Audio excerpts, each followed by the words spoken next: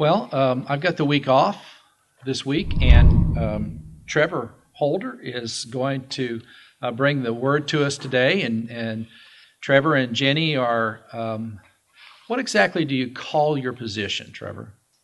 I should ask you this ahead of time. I guess we're technically campus directors. Campus directors. After talking with Trevor for a while the other day, I'd call him a missionary, is really what he is. You're really a missionary to the kids at UK. Yeah. And he has to raise his own funding, has to create his own program. He has to reach out to people, and I know how hard that is. To try to make something out of nothing. There were no navigators at UK when you got here, and so he's created this program with these kids. And I just wanted the week off, so I said, "Would you like to speak?" And he said, "Yeah, I've got something to say." So we welcome him and pray God's anointing on him. And I'm glad that you could do it. Hey, you want to adjust this? Sure. Yeah, I'll be wandering a little bit, so. Yeah, the camera only gets this spot right here. All right. You can't wander too much. So if I don't record it, go that way? Yeah. Okay. If you want to say something off the record, we'll be Okay. All right. We'll still record, but you just want to say Okay. then you can claim it with somebody else. All righty.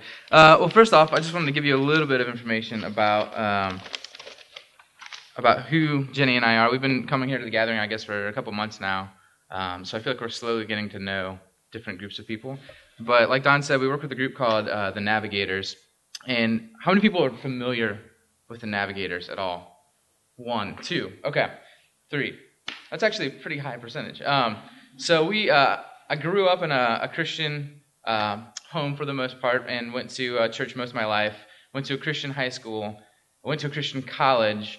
Never heard of the Navigators until I was 25 years old, 26 years old. So it's a smaller group of people, but the Navs have ministries, Navigator ministries in all different parts of the country, all over the world. They have different wings of their organization. There's military ministry, overseas, inner city, collegiate. So obviously Jenny and I serve underneath the collegiate department.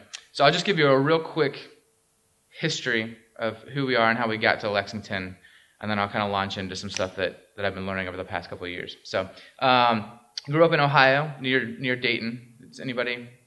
Nobody's from Ohio? No? Okay.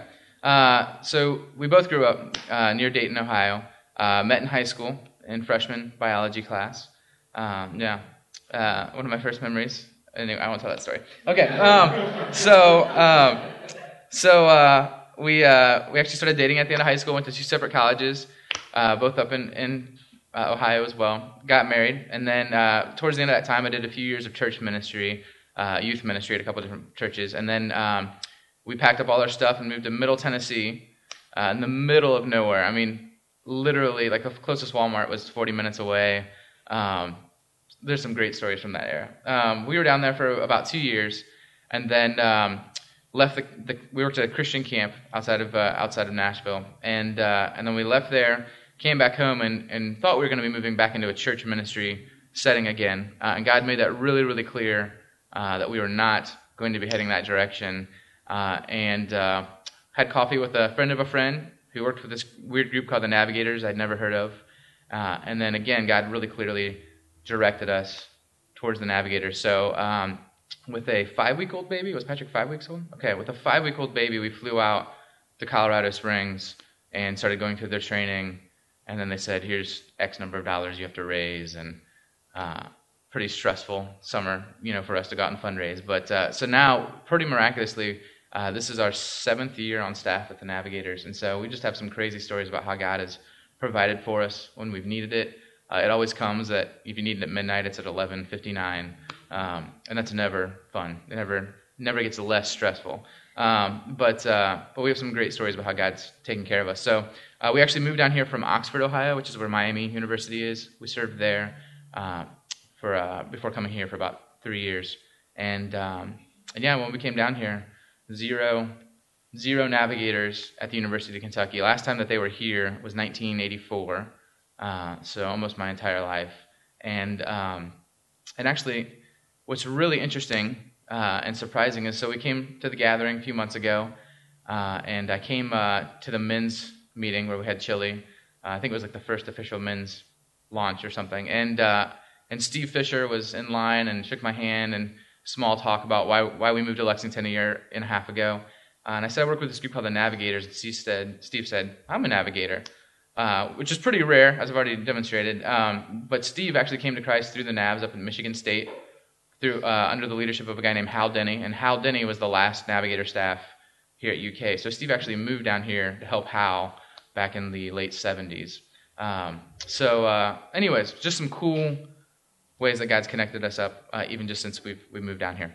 So if you have any questions more about what we do with the Navs at campus, what that looks like, we'd love to talk more about that. We have a display board in the back which has some information, and if you want to get any of our mailings, we send out a snail mail newsletter about every 3 or 4 months, just giving an update of what God's done that semester. So if you want to get that, feel free to sign up on the sheet on the back table. So, all right, that's all I have to say about us.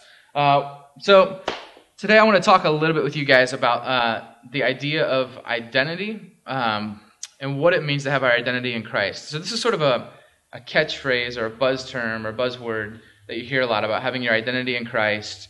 And it sounds nice and clean and tidy, but it's a huge ambiguous idea. I don't know if anybody else has found this frustrating, but for me, it seems like a very complex, confusing idea. What does this mean to have my identity in Christ?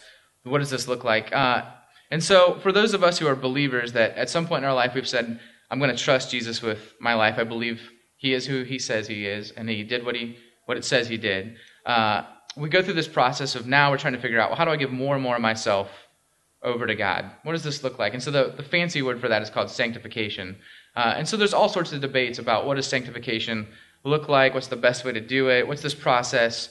How does it play out? And so I'm going to tell some of my story as we go through this morning, and so hopefully you'll kind of see how it connects in. But my hope is that maybe for some of you guys this morning, you'll get a new idea in your head that changes the way that you think about change. So being the new year, this is where a lot of times we get into that cultural pattern of making a New Year's resolution. And it's culturally pretty much a joke for a lot of people, right? You make a New Year's resolution, and a lot of people have broken them by now, and then you do it again next year. So it's more of like a 5-day resolution. But there are some people that make drastic changes. It's a nice season for them to launch into. But for a lot of us, it's something that we sort of make the goals knowing that we're going to fail, and then we just do it again the next year. So hopefully this morning we're going to look at some new ideas about, as we're trying to grow more in our relationship with God, what's our mindset? Because the heart behind what we do is way more important to God than our actual actions. Now, actions are important, but attitude and heart are way more important, as we'll see as we look at some different things this morning. So this is something that I've been learning over the past, my whole lifetime, I guess, but over the past 3 or 4 years, specifically, just different things that I've been encountering, and hopefully I can tie some of that in this morning, which will make it make sense. But to start with, we're going to do a little exercise. So take out your bulletin and find a space. I did it right here. But we're going to rapid fire through a bunch of different scriptures this morning. And I want you on the left-hand side, wherever you want to write this is fine. You're going to make 3 different columns. And one column, just put past, and the middle's present. And can anybody guess what the third one's going to be? Yes, all right. Shocking. So past, present, future. And here's what we're going to do. We're going to rapid fire go through some different scriptures that all relate with our identity in Christ, or what it means to have our identity in Christ, or what our identity looks like because of what Jesus did. We're going to look at all of these different scriptures, and since we're a pretty small group here, we'll kind of do this like a game show, so you're going to have to be a little bold. But as I'm reading, we'll read these. I'll read them out loud, and as I'm reading, if you feel like something I just read fits into one of these categories, just yell out past, present, or future, and we can debate it as a group and tell you you're wrong or right, and then we'll put a little tally mark underneath it. Okay, so let's go ahead to the first slide here. All right, Romans 5:1. So therefore, since we have been justified, thank you. That was not a plant either. Good. All right. So have been justified. It's past tense. So put a little check mark, hash mark underneath past. Okay. Therefore, since we have been justified through faith, we have peace with God through our Lord Jesus Christ. Okay. We have peace. Present. Okay, so we have past and present, and this is just in one verse, Romans 5:1. So let's go on to the next slide. This is verses 18 and 19. All right, consequently, just as the result of one trespass was condemnation for all men, so also the result of one act of righteousness was justification that brings life for all men. For just as through the disobedience of the one man the many were made sinners, so also through the obedience of one man the many will be made righteous. Yeah. We can just maybe put one in every category? Okay, so put one in every category. So there's a will be made righteous because of the sacrifice. Okay. All right, let's go on Colossians 1:9 through 14. For this reason, since the day we heard about you, we have not stopped praying for you. We continually ask God to fill you with the knowledge of His will through all the wisdom and understanding the Spirit gives, so that you may live a life worthy of the Lord and please Him in every way, bearing fruit in every good work, growing in the knowledge of God. Be strengthened with all power according to His glorious might, so that you may have great endurance and patience, and giving joyful thanks to the Father, who has qualified you to share in the inheritance of His holy people in the kingdom of light. For He has rescued us from the dominion of darkness and brought us into the kingdom of the Son He loves, in whom we have redemption, the forgiveness of sins. What was in there? All three again, right? Okay, so put all three down again. Past, present, future. This is a little less game showy, but it still works. Okay. And we're going again. Colossians 3:14, I think is the next one, maybe? We got 4:14? It's all right. 3:14, and I'll just read it. So pay no attention to the... It's all right. Pay no attention to the man behind the curtain. All right. All right. So here you go. Just listen. This is Colossians 3:1 through 4. Since then, you have been raised with Christ. Set your hearts on things above where Christ is, seated at the right hand of God. Set your minds on things above, not on earthly things. For you died, and your life is now hidden with Christ in God. When Christ, who is your life, appears, then you also will appear with Him in glory. All three. Okay. So we got all three again. All right. Next one, Philippians. All right, Philippians 3. So, but our citizenship is in heaven, and we eagerly await a Savior from there, the Lord Jesus Christ, who, by the power that enables Him to bring everything under control, will transform our lowly bodies so that they will be like His glorious body. Future. Okay. Present too. Our citizenship is in heaven. It's a current state. It's not will be. Okay, so there's present as well. All right. We're almost done with this exercise. Ephesians. All right. But because of His great love for us, God, who is rich in mercy, made us alive with Christ, even when we were dead in transgression. It is by grace you have been saved. And God raised us up with Christ and seated us with Him in the heavenly realms in Christ Jesus, in order that in the coming ages He might show the incomparable riches of His grace, expressed in kindness to us in Christ Jesus. For it is by grace you have been saved through faith, and this is not from yourselves, it is the gift of God, not by works, so that no one can boast. For we are God's handiwork, created in Christ Jesus to do good works, which God prepared in advance for us to do. Past. Okay? So He made us alive with Christ, even when we were dead. And He raised us up, and He seated us. It's all past tense. So it's there. There's quite a few different past references. All right. 2 Corinthians 5:17. Therefore, if anyone is in Christ, the new creation has come. The old has gone. The new is here. Okay. Therefore, if anyone is in Christ, he is a new creation. The old is gone. The new has come.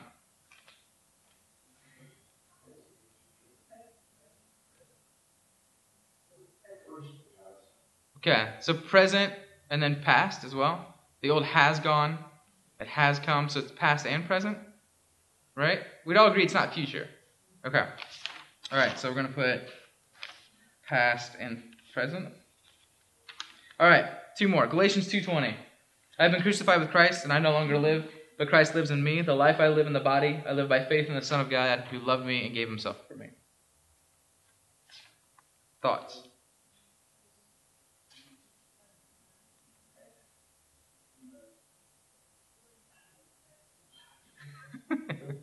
Mumble, mumble. What? I live by faith in the Son of God, so it's future. Yeah. So I think you have past, present, and we can maybe even argue future. Because he says I live. Live would be present. So I would say past, present, and maybe future. We can maybe find all three in there. Half a check. Yeah. Half a check for future. All right, and then the finale. This one's my favorite one. Hebrews 10:14. Because by one sacrifice he has made perfect forever those who are being made holy.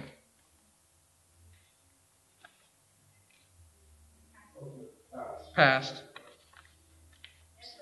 Past and present, and again maybe another half check for future. Okay, so this one is like, I watched Looper last night. Did anybody else see Looper? Okay. Or any other time travel sci-fi movies. Okay, this is a paradox just in one sentence, right? So because of by one sacrifice, he made perfect, so he's already completed the work. He's already perfected people that are currently being made perfect or holy.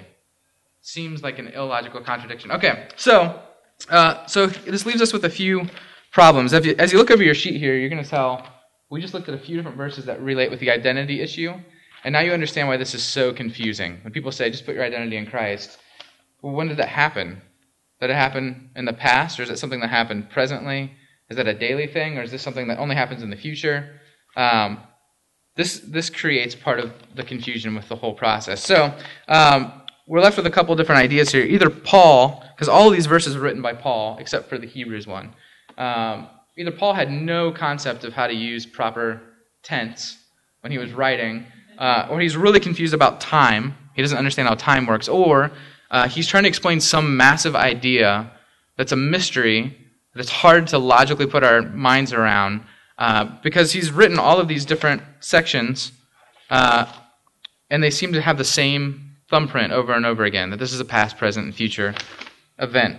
So, as I was brainstorming and thinking through this, I came across an interesting idea. So I need 2 volunteers real quick. I'm not going to make you do anything weird. You just have to stand here and hold the end of a string. Anybody? All right, Tim. You can grab that end of the string. And then somebody else to stand here. All right, Jeremy's here. Yeah. This is all planned. Yeah. It's all planned. Yeah. I'm going to have to stand on the step. You guys are really tall. You can hold it low. It's okay. It's okay.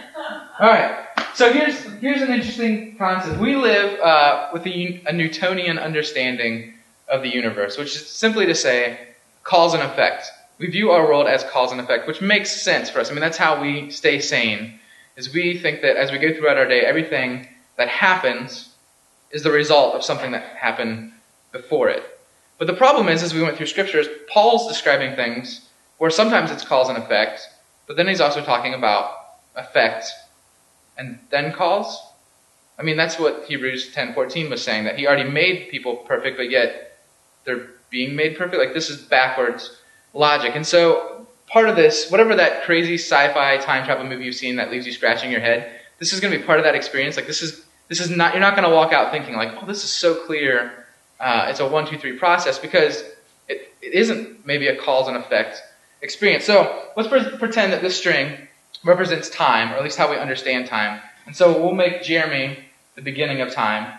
So when time, which is just a construct, like time is something that God exists outside of. So this is something that God has made. It's the way we interpret experiences. And so God stands outside of time. So he can see the beginning of time and the end of time. He can view it from different angles. He can enter into time.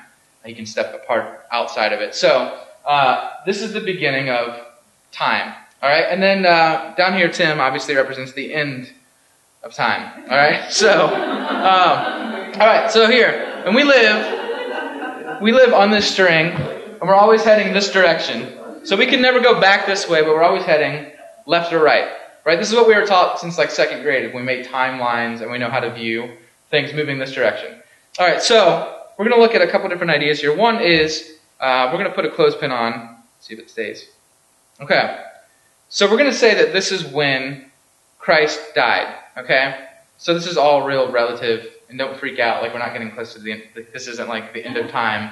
It's tomorrow. We made it past the Mayan calendar, so we're probably good. All right, so if this is when Jesus died, right here, this is representing that, okay? And so we've read verses where it says that when Christ died, that you were made perfect, okay? And then we live somewhere, let's say in here-ish. So this is us today, 2013, okay?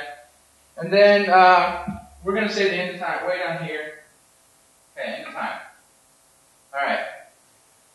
So again, this is all relative. I don't know how close we really are to this. But, so here's the 3 different points on the graph. So most of the time, we view our lives this way. We think, okay, Jesus died in the past. So it's a past event, which now moves forward, and I live here. And so I live in this tension between something that Jesus did in the past, and then in the end of time, we're told that things are going to be perfected, that we're going to be made complete, that we'll be holy. And so I'm living here in the middle, and I'm in this process of journeying towards that end of the timeline. And so what this can lead for us sometimes is we think, here's this past event, and our present experience is this, and then I need to work or turn myself or get better at becoming the thing at the end of the timeline. I'm affecting the outcome at the end of the timeline based upon what I do this way. But the problem with that is what we just read doesn't describe that at all. It describes something that looks more like this, which this is where the confusing part is. That this is the initial cause. Okay, so Jesus died. This is the cause. Which then actually skips over everything we experience and moves towards an effect down here. So Jesus died, which made this an effect here. But now this is a new cause as well, which moves this way down the timeline to the new effect, which is here. I'll say it one more time, okay? So this is the cause, all right? This is the cause with the effect all the way at the end, which becomes a new cause, which works actually backwards towards us on the timeline, which becomes the new effect that we're experiencing. So what this means and what this looks like is this. And by the way, let me pause real quick, just in case you think this is crazy string and clothespin, like witchcraft. If you get on Google right now and Google effect before cause, you'll find articles, even one as recent as this past April. There are quantum physicists who are running experiments, and this is the best way I can illustrate what they did, but real-world experiments where they were measuring things, where they discovered that their measurement, so I think we need to explain this correctly. What they measured, the results were determined by something that would be decided later, even if they measured it now. So the effect was measurable here, and then the decision was made here to determine what this would be. And so they're actually finding measurable ways in our universe that effect can actually flip the order with cause. Which doesn't make, you don't have any categories for this. You would literally be an insane person if you lived your life working backwards, because it doesn't make sense to us. But even scientists are saying there are things in our universe that operate in that principle that effect can actually flip places with cause. So, I talked about the first timeline is this happened with Jesus. We're living here in the middle and we're trying to work our way towards that end. But it's an extremely different attitude and posture if, okay, so Jesus died, and at that moment right then we were seated. Instantly down here, it says we were seated, that we were made holy.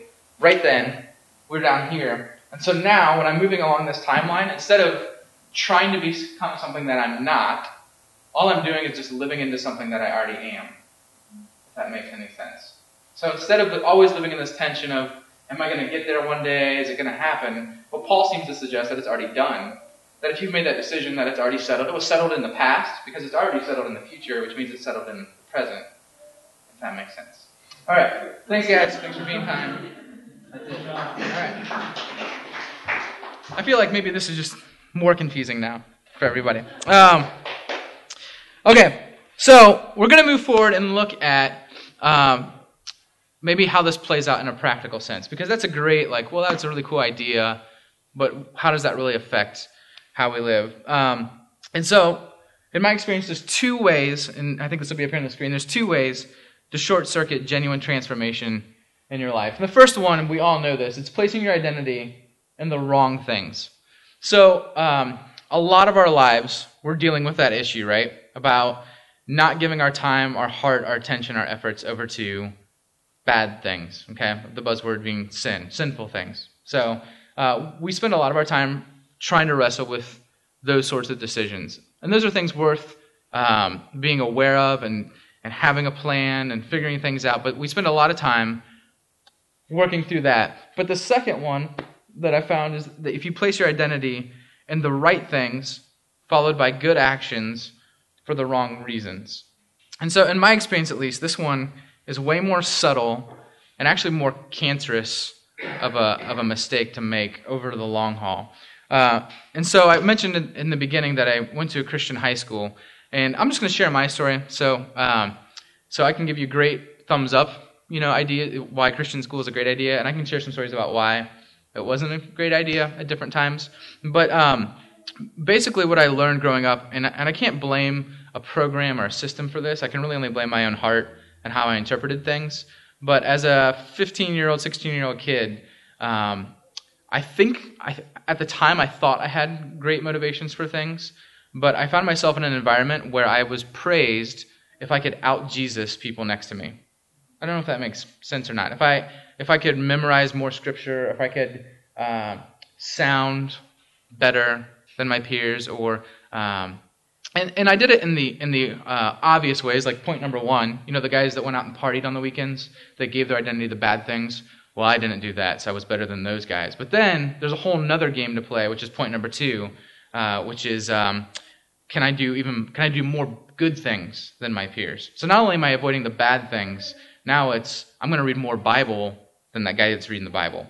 So it becomes a sub game of competition, I guess, if that makes any sense. So for a lot of us, we do things without maybe taking the time to figure out what is our motivation for doing it. So for some of us, we read our Bible because we feel guilty for not reading our Bible. And maybe that's an okay thing initially to get us to read once, but for me it became a lifelong pattern of feeling a sense of either I'm qualified or I'm disqualified based upon my ability to do good things well. Not just avoid bad stuff, but how consistently I could do good things. And so maybe that's attending church, or that's, like I said, reading the Bible on your own, or whatever it is. It can slowly turn into this system of, you know what? I read the Bible almost every day this week. I feel pretty good about myself. I feel better. I feel better about my relationship with God this week because of my performance. And then you miss a week or a month or 6 months and I feel pretty bad about myself. I feel bad about my relationship with God. And what I started realizing was this whole system I had created had very little to do with the truth of Scripture around the sense of identity, what I was drawing my identity from. And I realized that my identity was being placed in how well I could do those good things, how consistent I could be at performing. And so here's a good way to kind of check, to do a little gut check, is to think through, like feelings are good things, but is to think through, are you similar to me in that regard, where is there an underlying bedrock sense of guilt when you don't perform well, or you don't believe that you perform well in some of these good things? So some of the things that would be good things to do is just to think through, do I walk around sometimes with a little bit of baggage around guilt, the sense of guilt based upon if I haven't read my Bible as frequently as I feel I should, or I haven't memorized enough Scripture? And so for a long time, this was the pattern I lived in, was needing to outperform my peers, to do good things well, better than they could. And then when I'd have bad weeks of not reading as much as I should, or whatever that invisible standard was, I think you always just want to be one step ahead of the guy next to you, is the standard, it seems to be, right? Because okay, well, I'm reading the Bible 3 times a week. That guy reads it 5. I'm losing. Now I feel bad. I have to up my game, or whatever it is. I don't know. Maybe nobody else struggles with this, but this has been some of my experience. I think because there's a little bit of church culture that we all kind of live in and grow up in. At least some of us have. So, okay. So, what I want to look at is that this isn't the first experience where people have been confused about what it means to live out of this security of their identity in Christ. We aren't the first people, or I'm not the first person that struggled with this. And so what I want to look at real quick is a chapter in a book called Galatians, which is Galatians 5. Actually, we're going to go to this next slide real quick. Go one more. Yeah. So there's a question to ask. Are you putting your identity in Christ or in being a Christ follower? They're two totally different things. So, again, I'll just say it again. Are you putting your identity in Christ or in being a Christ follower? Now, following Christ, being a Christ follower is a good thing, but it's not a good place to put your identity. And hopefully that'll kind of make more sense as we move along. All right, so Galatians. So let me give a little background here before we start plunging in. But Galatians 5, Paul is writing this letter to the church in Galatia that just a year prior he had started. So most scholars think it was a year, maybe a year and a half, when Paul wrote this letter back to the church. So the church started, this movement of God's Spirit came into town, all these people came on board, this new baby church begins. Paul sticks around for a while, gives instructions, and then leaves to go on to travel and plant more churches. And so a year or so later, he gets a report about how this church is doing. And basically what's happened is after Paul left, some people that grew up with a religious heritage were part of that group in Galatia. And so people that had grown up as Orthodox Jews lived around that area, and they started realizing that they had a problem with this new early church. You have a bunch of young believers that are figuring out what it means to follow Jesus, and what are they going to do with this? And so Paul starts getting reports that people have kind of worked their way into leadership positions at the church and are telling people now, hey, it's great that Jesus died for you and that your sins are forgiven. But if you really love God, well, then you're going to observe these other things as well. And so they kind of pulled in things that were very comfortable and familiar to them because it was some of their heritage. So they said, hey, we're going to take some of the things that were in the Old Testament law, the Old Covenant, and kind of pull those in. So, hey, it's good if you love Jesus, but here's these other things now. If you really love God, here are the things you're going to do to show that you love God. And so we're not sure if they said that was a prerequisite for salvation. Hey, if you don't do these things, then you aren't saved. Or if it's just a proof of salvation. Hey, if you are saved, you're going to do these things. But there was this culture being created of here are the rules to follow, and you need to do these rules in order to please God or to really be saved. And then Paul gets wind of it, and here's what he writes back. This whole letter is in response to this problem. But chapter 5 is sort of the core of it. And normally when I read Scripture, I don't know if you guys are like me, but I read everything with this neutral kind of monotone voice in my head for the most part. And I think I even read it when I read Scripture out loud that way too. But Paul is extremely upset writing this letter. And so I'm really glad that Jeremy's here.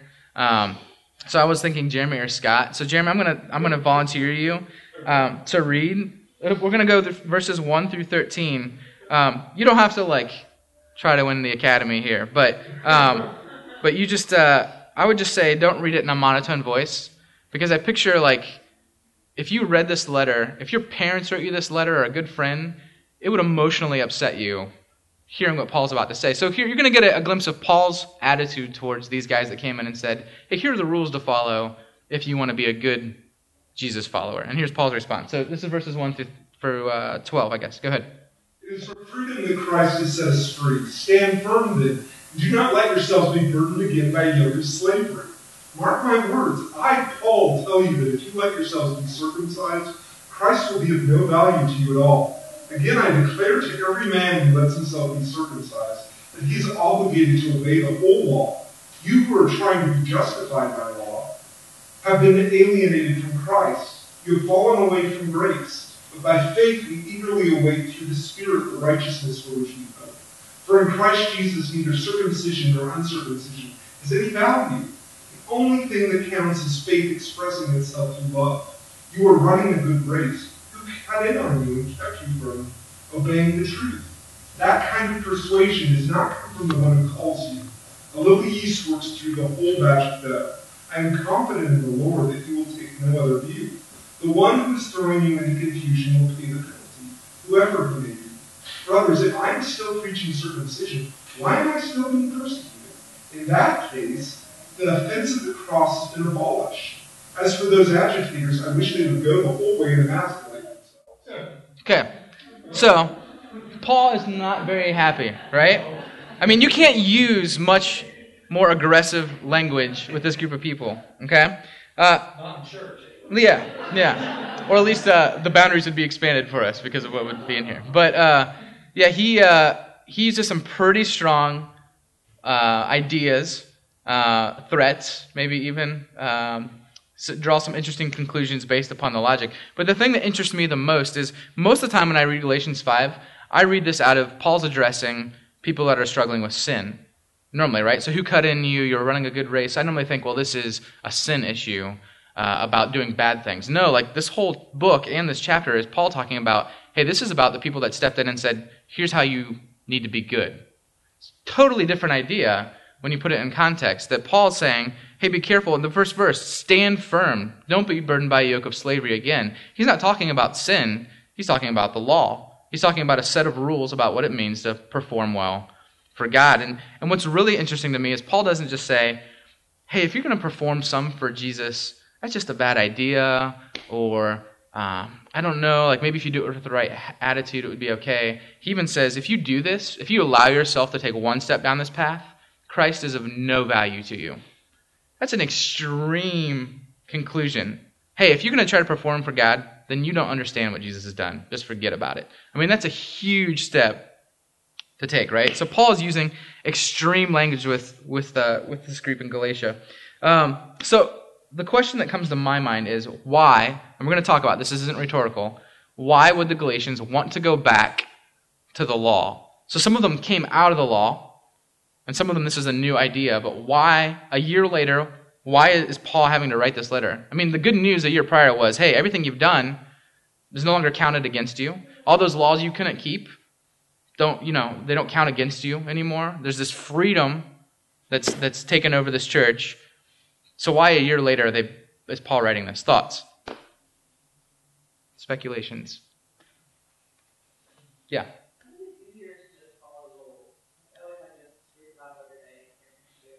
Yeah.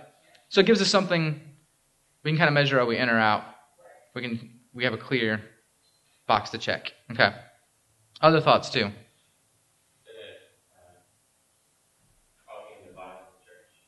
What was that? Yeah, this was causing a divide. Is that what you're saying? Why? That's why he would be concerned with it. Oh, yeah. Causing a divide between those who are less traditional, those who would be brought in from outside. Yeah. Yeah.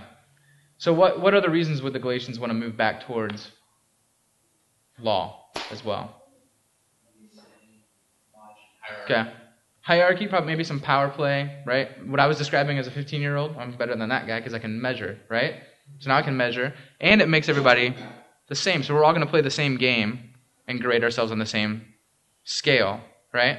So a lot of this, I mean, we like to think that 2,000 years later we're really evolved and advanced and different, but we're the same sorts of people, right? We do these same sorts of things. So the second question for me is, are we that different than the Galatians? Probably not. I mean, this was my experience as a high schooler and as a college student, is that I found ways that I wanted to measure, even if I said, I don't want to measure, Jesus is about freedom, somewhere behind that, that was a good statement about Jesus. That made me sound good, right? So there's this sense of wanting to prove my worth to my peers or to Jesus or to God. Hey, look, I'm a good investment. You made a good choice about choosing me, So we're not that different from the Galatians, that this is something we struggle with. So we're going to take a real quick look here at a video clip by a guy named John Lynch. It's about, I think, 4 minutes long, 5 minutes long. So buckle up. But John wrote a book called TrueFaced. So if anything I'm talking about this morning sounds interesting to you, TrueFaced is a great book to read. And we'll listen to John here, but just to give a little warning, for some reason, whenever John gets excited about what he's talking about, he switches into like a kind of a bad Scottish accent. I don't know why. I think it's sort of a Braveheart thing. So he doesn't say grace, he says grace, okay? So if you hear that, you're not crazy. He's actually doing that. But we're going to listen to this. But he says some stuff that's pretty powerful and concise. So just pay attention. Feel free to jot down any lines that stick out to you. So go. No more inauthentic, dead religion. Ask yourself these questions. Am I holding on to God, or is he holding on to me? Because if it's just you holding on to God, you are sunk. Because you will bluff and fall back, and you will drift away, and you will go away. But he will never stop holding on to you. Are you trying to love God more? Or are you learning how to let God love you? Oh, you guys, if you get that one, oh, you got it. Are you learning how to let God love you? Stop trying to prove to God that you love him more. He goes, yeah, whatever. We love him because he first loved us. Are you trying to please God, or are you learning to trust God? See, pleasing God is, what must I do to keep him pleased? Okay, Hebrews 11:1 says, without faith, pistos, trust, it's impossible to please him. So here you are over here trying so hard to please him, and it's all about you, and you never learn to trust, and you never please him enough. But if over here, you're trusting God with you, that he says, John, you have a robe of righteousness on you on your worst day. I got you covered. I'm crazy about you. There's no condemnation. As my Father loves you, so also I love you. You've got a new nature. You're fused with me. And you say, it doesn't feel like it today, but I'm going to choose to believe. He says, oh, John, you're trusting me. You've never pleased me so much in your whole life, by the way. Are you trusting grace for salvation and then your flesh for sanctification? Or are you trusting grace for your sanctification? Remember what Paul said, 2 Timothy 2:1, my son, be strong in the grace that's in Christ Jesus.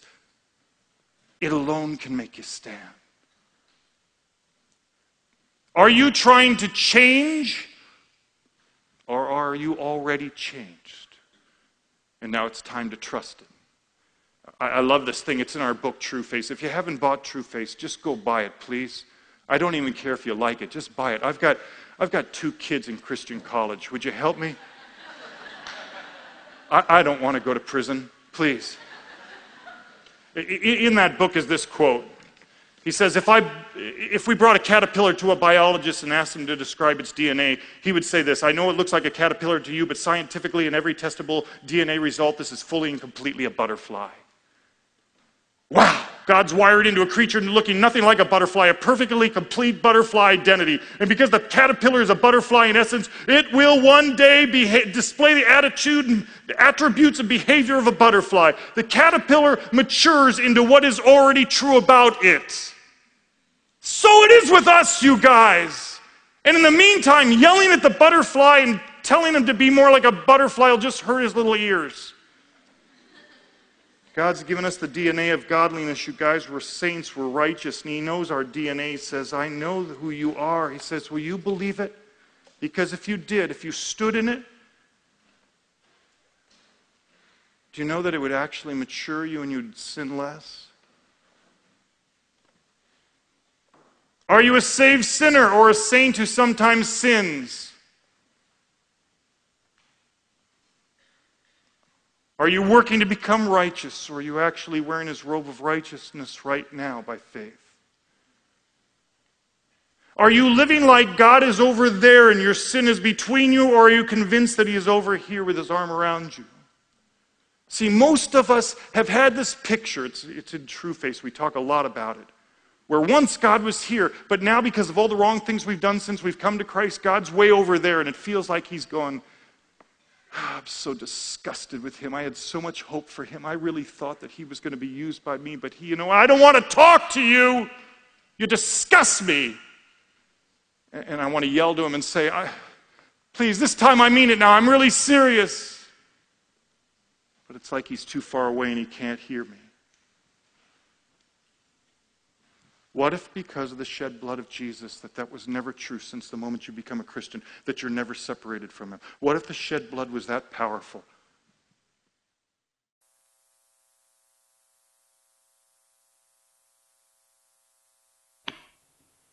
From his talk. And again, interesting idea, the caterpillar DNA, that it simply grows into what's already true about it, just like this idea that we were looking at on the timeline at the beginning. So, to wrap this up, because I think I've gone way past my time limit, so we're canceling church for next week because we did double duty today.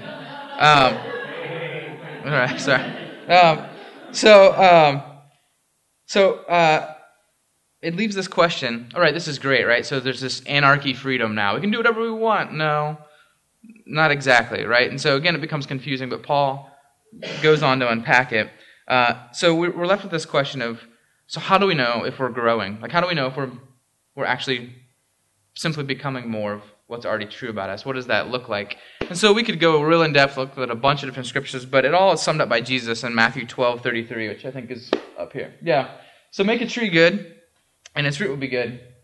Or make a tree bad, and its fruit will be bad. For a tree is recognized by its fruit. So this seems like this big, deep, ambiguous question, and people pose it to Jesus, and the way he boils it down, it says, it's like a tree. I mean, that's his answer. The God of the universe says it's sort of like a tree. And if you look at it and the fruit looks good, then it's a good tree. And if there's no fruit or it's dead, then it's a bad tree. And so it's almost like he's saying, like, let's not overthink this here. Like, let's not go crazy with all sorts of measurements of, it should be fairly obvious. And so the idea of fruit, there's a lot of agricultural metaphors in Scripture, but the idea of fruit, it isn't just about one decision that you made. It's not about one bad choice or about one good choice. The idea of fruit is simply, what does the tree produce over the course of its season or of its lifetime? And so fruit, even though it's made in small decisions over time, it's much more about what is the overall production, I guess, if that's the right word, of what does your life look like? And so now it leaves us with the second question. So what is this fruit? And we're going to skip it because we're running out of time. But if we were to read the last half of Galatians 5, that's the same chapter where he goes on to talk about the fruit of the Spirit. So the first half, he's talking about how guys should go emasculate themselves because he's so angry. So he says, hey, no, we don't need the system. We don't need a performance scale. So what do we do instead? Well, at the end of that same chapter, he says that you're supposed to, and again, a confusing term, live by the Spirit. And that this is what the fruit of the Spirit looks like. And so basically, look at the tree, and if it looks more and more like Jesus over a period of time, then I think you can start assuming that it's a good tree, that it's becoming more and more like what's already true about it. And if you look at it and it has all the right lingo and all the right wording, but at the core it's rotten, and none of this fruit is produced over a lifetime, I think you can start assuming, I'm not sure what kind of tree that tree is. It says it's a good tree. I'm not sure. I'm not sure what's going on with that tree. But the whole point becomes, how do we experience, what do we feel in our hearts when we're trying to grow in our life with Christ? Is it the sense, for me, for a long time, it was a sense of guilt and dread. And just as bad on the other side, it was a sense of qualification and just feeling like I've done all the right things and I feel really good this week. It was this roller coaster ride up and down. And so I felt like when I was a youth pastor, I had this dirty secret. I wish that I had a secret, like I killed a man when I was 12 or something like that. I felt like, one, that's a sweet story, and then two, people would be more likely to forgive that, right? Like, well, that guy killed a guy when he was 12, and now Jesus, whatever. But I felt like my dirty secret was I really struggle to sit in a room by myself and read the Bible quietly. And in high school, I was taught like that if you couldn't do that, that was a bad thing. And so my dirty secret was I don't read the Bible enough. And if they knew that, they would fire me as a youth pastor. I felt terrible about this. Like I said, I would rather have something that would fit in that first category of bad things you're not supposed to do, because I feel like people would say, like, oh, yeah, that makes more sense. But I felt like there was this stigma, especially if you're a ministry professional, that you need to have all the boxes checked, and this law that's not supposed to exist but somehow still does, this cultural performance scale. And so for years, I felt like if anybody knows this, I'm done. And so some weeks I felt really, really good about, my performance. Other weeks I felt bad, and this was up and down, up and down. So as God would see fit, the irony is he brings us on staff with a group called the Navigators, and the Navigators started in the 1930s, and it's by a man named Dawson Trotman who decided to start it in the military. And so Dawes, his idea was, hey, military guys do really well with systems, so we're going to create systems to help them grow. And so so the early Navs, they kind of have this stigma of being like the Marines of Christians, right? And so here we are looking to come on staff with the Marines of Christians, that have memorized 60 verses the first year on staff. And, so now I'm working for the company in some sense that I feel like has imposed the very, some of these things that I feel intimidated by. And so I remember came on staff, or fundraising. They moved us from Dayton over to Oxford, Ohio, and the regional trainers there, a guy named Rich. And a buddy had told me, boy, if you think it's been rough in the Nav so far, wait till you get with Rich. I did not want to move. You can ask Jenny. I tried to not move to Oxford. mainly because I didn't want to be with Rich. I was terrified that this man was going to pull back the curtain and see, like, look at the shoddy record of quiet time consistency. We're gonna put you on a plan. I mean, you laugh, but these were real. Maybe this is just something that, maybe I'm insane. But, so we moved there, and I had my first one-on-one meeting with Rich, and I decided to be that guy that's like, well, if we're getting fired the first week. I don't want to live with this tension. So we talked for a while, and then I decided to lay out all my terrible transgressions, right? Hey, Rich, you need to know this about me. Boy, this is some of my history. I kind of push back against these systems now. I really wrestle with it. I'm not as consistent as I should be. I struggle with these things. I laid it all out for Rich. And Rich, a man who, not in an arrogant way, over time I learned, hasn't missed a quiet time in 32 years. Every day. I mean, this is the man I'm telling this to, right? And I think, I don't know if I did a quiet time this past week and a half. And so I lay it all out. Okay, Rich, fire me. And I thought I'd have a good attitude. He's probably going to put me on a plan, right? Like, we'll put you on a program. I'll call you every day. Have you fallen off the wagon? That kind of thing. So I lay it all out, and Richard's response was, I don't care. Wait a minute, what do you mean you don't care? I just gave you all these reasons about why I'm not good, I'm not doing this right. I don't care. He said, if I feel like you're growing, and the fruit I see in your life looks like Jesus, then I'm not that concerned. And when you feel the freedom, you want to kind of grow in these areas because you feel like you're free to grow in them, then we'll do it then. But until then, I'm not worried about it. Genius move. I mean, this was my first experience with grace because someone gave it to me that I felt was in a position that could have not given it to me. And so I felt in this one moment, I felt the sense of, I'm allowed to be here. I'm wanted here. Like, I can still be here. And so suddenly, because of grace, I felt more of a freedom. Like, I can now, when I want to read, I can do it because I can. I don't have to anymore. So it was this freedom. And so again, a genius move, because if he had given me a system, here's what would have happened. I would have done really well, maybe for a few weeks, felt great about myself, failed at some point, bailed on the whole thing, probably going angry, quit stat, I don't know. But grace was this liberation, set me free. So anyways, last slide and we're done, promise, is, so the last question is, are you free to be disciplined? So right around this time when I was growing in all this, I heard somebody speaking say this line about, hey, if all this freedom's great, because part of me is like, yeah, down with the system, I can do what I want to do. And then he asked this question, well, are you free to be disciplined? I didn't like that question initially. Because I thought, well, what do you mean, are you free to be disciplined? He said, well, if you think like, well, I can't read things consistently, I'm not that kind of person. His point was, well, then you're not really free, are you? If you think, well, there's just certain things I won't do or can't do, then maybe you aren't free in that aspect as well. So my encouragement to you this morning is to think through, are you truly free as you pursue Christ? Are you truly free to grow more into what's already true about you without all that guilt, emotional stigma, this weight of what it means to be in or out? And so I hope as we're around the gathering more and more that this is a community where people feel like they can be genuine and real about, hey, this is something I'm not good at, but I'm willing to grow in. I'm still learning. Or this is something I'm not good at, and I don't even want to grow in it right now. Like, this isn't something I want to do. And hopefully this is a community, I think, over time that I've even experienced with Steve, that will say, like, hey, that's okay. You know what? We're more worried about what kind of tree you're becoming over the long haul. So let me pray. I think Tom's going to come up and maybe we'll sing like one half of a verse to a song or something. But let me pray.